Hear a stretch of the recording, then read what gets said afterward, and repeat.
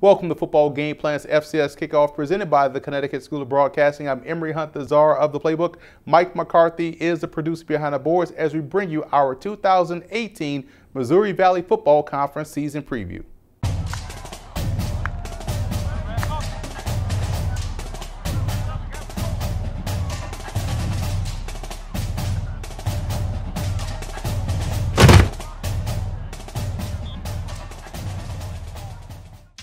We'll kick off this 2018 Missouri Valley Football Conference preview by taking a look at some of the key storylines as we go into our 4-minute offense. The Western Illinois Leathernecks will have a new head coach this year in Jared Elliott. Now, it's not totally new per se, as Elliott was the offensive coordinator last year under then head coach Charlie Fisher, who left for Arizona State in the offseason. Continuity is king in college football, and I like the move to hire from within.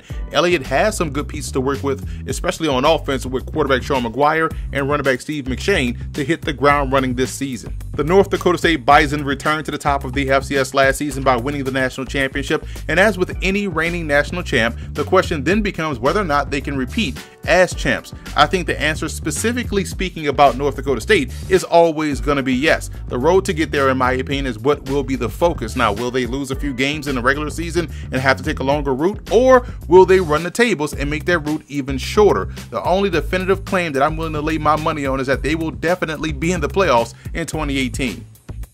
And speaking of the playoffs, how many will represent the Missouri Valley Football Conference come December? Last year, we saw 5 teams make the playoffs, and that seems to be the standard number for the Valley. However, this year, with the way the teams are shaping up heading into fall camp, we could see them push for 6, maybe even 7 teams. I know that may be a bit far-fetched, but it does just speak to the level of talent from top to bottom that this conference possesses. It's going to be a fun year to watch in the Valley. And finally, Indiana State head coach Curt Mallory enters his 2nd season at the helm and is coming off of a winless 2017 campaign. However, as with many things in life, numbers always lie. The Sycamores weren't as bad of a team as their record indicated, and in my opinion, the experience and bad taste of last season is what fueled winter conditioning, fueled spring workouts, and ultimately will fuel fall camp. I know Coach Mallory is a great coach. The foundation built is solid, and so will the Sycamores in 2018.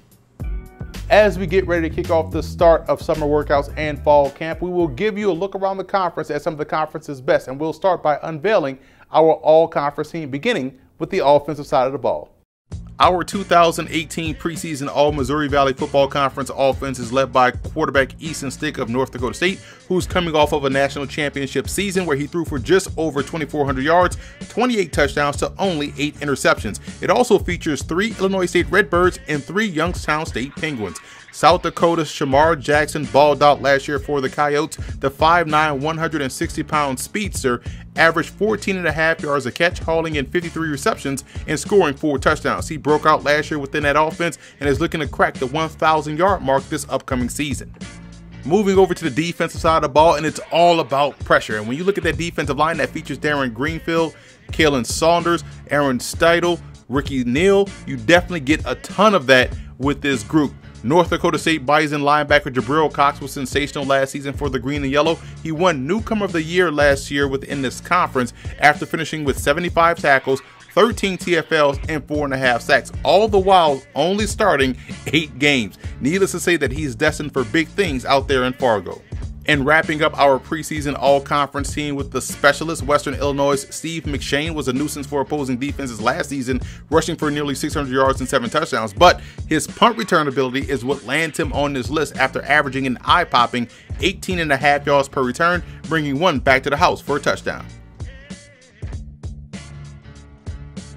Now it's time to take a look at each team around the Missouri Valley Conference, and we'll start with the North Dakota State Bison, who looks like a team that's not rebuilding or reloading for that matter. They're simply remaining. This team has depth and the talent on both sides of the ball that should be able to control the line of scrimmage on both sides as well. Having stellar quarterback play always keeps them ahead of most.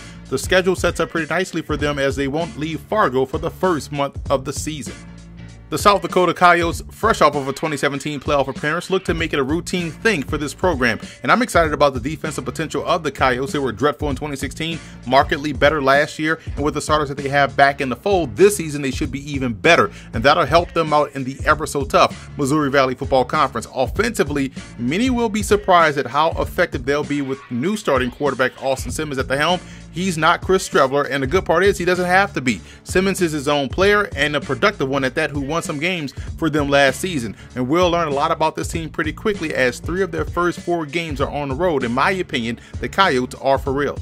I believe a lot of folks are sleeping on the Illinois State Redbirds. Head coach Brock Spack has to love the makeup of this 2018 squad. The Redbirds should be able to bully folks up front behind a great offensive line and a strong stable of backs. Those are 2 staples of this Illinois State program under Brock Spack. Now, the cause for concern would be if the turnovers in the passing game begin to rear its ugly head once again. Defensively, the defensive line is where you can have a cause for pause, as they'll be replacing a good piece of production up front. However, iron sharpens iron, so I don't think the drop-off from last year's defensive line will be all that significant. So keep an eye on Spack's Redbirds this upcoming season. The Jackrabbits have a lot of questions regarding their passing game coming into the season, as they lose 2 tremendous talents to the NFL, but I do think as long as quarterback Taron Christian is at the helm, they should be just fine. So look for South Dakota State to get multiple people involved in their passing game while still being able to rely on their outstanding ground game. Defensively, they're led by linebacker Christian Roseboom. The Jackrabbits secondary, I believe, has a chance to be special, especially on the corners. Senior Jordan Brown has lockdown capabilities. Now, the schedule looks tough, especially in September, but even with that said, they still have a chance to make some noise September 1st as they open up against the Iowa State Cyclones. There's a lot of optimism this upcoming season for the Youngstown State Penguins. I know many have questions about their 2018 offense, which only returns 4 starters, but they are key returning starters. In fact, their offensive line and run game should spearhead their attack this upcoming year. But the biggest move is naming wide receiver coach Brian Chris the offensive coordinator. Coach Chris is one of the best offensive minds in football, and to me, that should alleviate any concerns that may be out there on that side of the ball. Defensively, expect the Penguins to be even stronger within their front 7 this year, so I don't foresee this team missing the playoffs in 2018. The Northern Iowa Panthers have been one of the more consistent teams in the FCS under head coach Mark Farley, who's entering his 17th season. They're consistent because they play a style of game that is tough for teams to compete against down in, down out. They are physical up front and force you to remain disciplined the entire game. This year, they'll be much better on offense than on defense, in my opinion, at least early on. The hope is that they can start the year like they finished, and in order for that to happen, guys on the defensive side will have to gel pretty quickly. I think quarterback Eli Dunn is trekking in the right direction, so they'll be consistent enough there to win some games. They open up the season with a huge test against Montana. The Western Illinois Leathernecks will be just as formidable as they were last season. Offensively, they'll be just fine. Like I mentioned before, if you have a stable quarterback, you're going to win some games. And they have that, and they have a strong running game as well. The offensive line will be a bit of a concern because they lost 4 seniors up front. Defensively, they'll have to be much better inside the red zone. Obviously, losing a guy of the caliber of Brett Taylor is huge, but you got to give credit to the rest of the guys on that defense. There's some studs returning, and I think they'll be much better on that side of the ball than most people think, which will ultimately make them a team to keep an eye on coming out of the Missouri Valley Conference. Salukis head coach Nick Hill enters his 3rd season at SIU and is ready for his squad to take a big step this upcoming season. Now, their backfield takes a hit as they lose to Quan Isom, and losing Austin Olsen up front is definitely a big one. But there are 15 returning starters, 7 on the offensive side, so all is not bad for the Salukis. In fact, as long as quarterback Sam Straub can stay healthy, it should be all good. Where you want to see growth is on the defensive side of the ball, especially as far as run defense and takeaways are concerned. How much better they get defensively could determine how high the Salukis rise in the conference standings. The Missouri State Bears, just like the Southern Illinois Salukis, hope that this year they can make a charge up the conference standings. For the Bears, it's all about being able to find consistent and efficient offense. If that doesn't happen, then it'll lead to quick 3-and-outs on offense and a tired defense being put back on the field. In my opinion, the talent is definitely there for the Bears to succeed, and so is the coaching with head coach Dave Steckel. College football is all about process, and Steckel's process, in my opinion, will have the Bears playing more consistent for the entire season, and their record will definitely reflect that. The Sycamores have nowhere to go but up after finishing 0-11 last season. I honestly think defensively, they'll be one of the better teams in the conference. Their questions, in my opinion, solely lie on the offensive side of the ball.